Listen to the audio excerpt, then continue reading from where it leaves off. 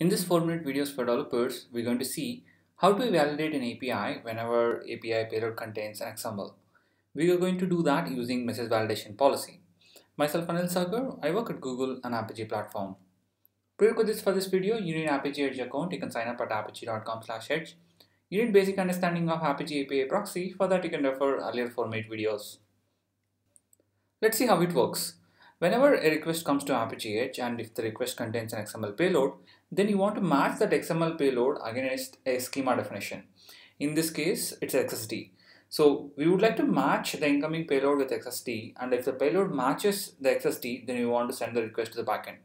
Otherwise, we want to raise an exception and return the response back to the client saying that it is not the expected request to this particular API. And if it is not, then obviously we want to send the request to the backend and get the response. Let's see how to implement that and validate incoming payloads using XML SCHEMA definition in Apigee Edge. As you can see, I'm logged into Apigee Edge as an org administrator into an org called Apigee 4MP4D. You can use your personal org. Click on API proxies to create a simple proxy to demonstrate the schema validation. Once you are in the API proxy listing screen, click on plus proxy to create a new proxy. Choose reverse proxy and click on next. I'm going to give you the proxy name as XSD validation. Change the proxy base path as /v1/xsd mock. I'm going to give existing API as http bin.org/post, and then choose next. Choose authorization as pass-through, choose defaults, build and deploy. Once proxy is deployed, let's make a simple API call and let's see how to validate the incoming XML against XSD. So I have this endpoint. As you can see, if I copy this endpoint and make an API call using client like Postman, I'm making an XML. As you can see, I'm sending few parameters like no, to, from, heading and body. Let's say if I make an API call, I get the same response back. This particular endpoint is just acts like an echo response. It returns whatever the request we are sending. Let's say if you are sending something like bot message, it is also sent to the backend. Hey, hello, this is spam. But in our case, we would like to validate the incoming XML payload so that it supports only no, to, from, heading and body, nothing else. So how can we validate and how can we stop payload attacks using XSDs? Let's see how to do that using message validation policy. So I'm going to go back, click on develop. So we're going to attach a simple message validation policy that you can find it in the mediation.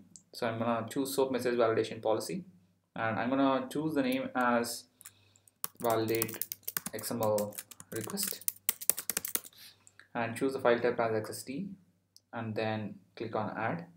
So we are going to give the XSD to Apigee to validate against the incoming payload.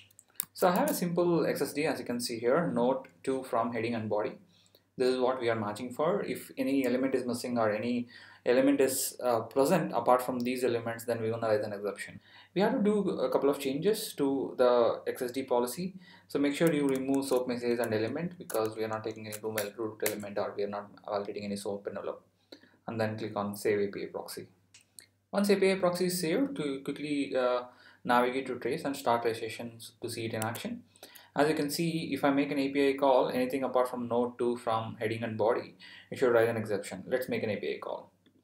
As you can see, this particular message is actually filtered by Apigee, where you can see element name mismatch wildcard line number 7 because we have an additional element called bot message. Let's remove the bot message. And you can also see in the trace, the validate XML request, the message validation policy raised an exception because it is not matching the XSD. So if I make an API call with the right payload, as you can see, you got 200, right? And then if you remove any element, then again you should see an error because we are expecting all these elements. There you go.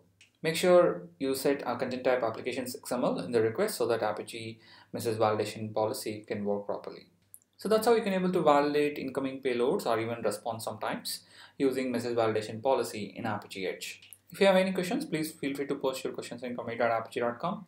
Thank you for watching this video and subscribe to YouTube channel and share the video with your friends and colleagues.